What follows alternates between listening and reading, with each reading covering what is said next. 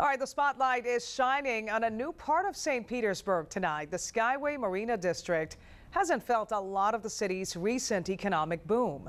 But Bay News 9's Trevor Pettiford says tonight its time has come. The Skyway Marina District has quietly been waiting its turn, waiting for the development boom so much of the rest of St. Petersburg has seen to find its way along this busy corridor. Well, its ship may have just come in and landed here in this empty 9-acre lot. It's going to be kind of like a beach vacation for residents, for people in the area. Phillips Development and Realty just purchased the land to build a 300-unit complex, complete with storefront shopping, room for restaurants, volleyball, and even something called a lazy river. A typical lazy river that circles and weaves in and out of trees and volleyball courts. Parker Homan says this development is the first of its kind in the area. With a $70 million price tag, officials expect it to set the trend for a wave of new development in the district. The original plan was for Home Depot to build a store here.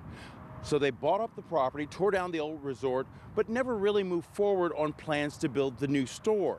So this place sat idle for years. Now, there's renewed hope that this project will be the cornerstone to redeveloping the whole neighborhood. Peter Mustafa and Omar Swade have been selling furniture for the last couple of years here.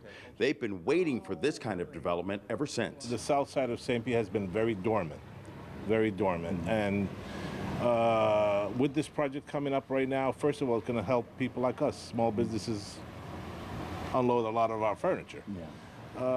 It's a big plus for the neighborhood. And a big plus for a developer wanting to set a standard for turning this community around. Driving here just now, there's plenty of empty lots that I'm sure will get developed, and we'll set the precedence on how that'll look. With this project coming up, it just gives us a lot more hope. Definitely a lot more hope. Plan to sell a lot of furniture here when it opens up over there? Yep, looking forward to it. In St. Petersburg, Trevor Pettiford, Bay News 9.